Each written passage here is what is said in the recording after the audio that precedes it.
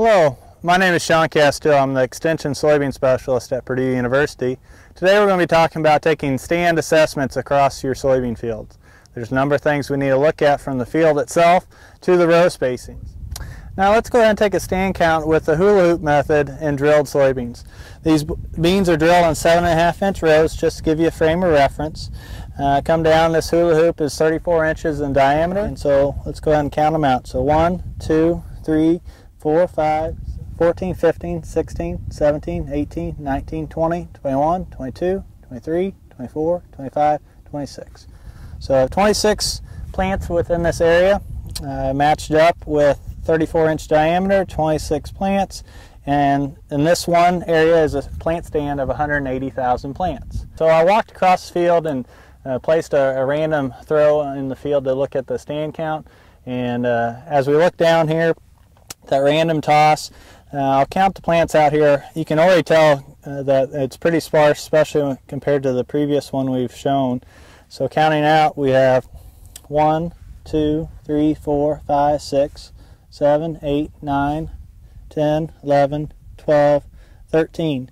So counting 13 plants within this hula hoop. Again, the hula hoop's 34 inches in diameter, and pulling up, we've got 13 plants, puts us at 90,000 plant stand. Within this area is 90,000 plants. This is kind of a gray area. If we had the whole field like this, it'd probably be okay. It's not ideal, but it's not worth coming back and replanting.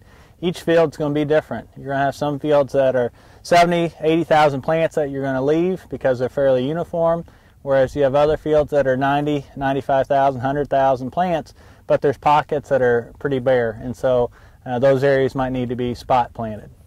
But in case you don't have a hula hoop with you, but you might have a tape measure, you can still do a linear method. Again, the hula hoop's probably the best with the drilled, but as we go into wider rows, a linear method is awfully nice. You pull out 21 inches, and 21 inches of 4, so 1, 2, 3, 4.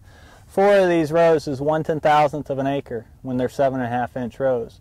That's an awfully small area, so what I like to do is to count that twice, or to double it. So instead of just 21 inches, I'll pull it out to 42 inches. So in 42 inches, I'll count 4 rows that are 7.5 inches. That's 2 1/10,000th of an acre. As I count those plants, I'll divide it by 2 and then multiply it by 10,000.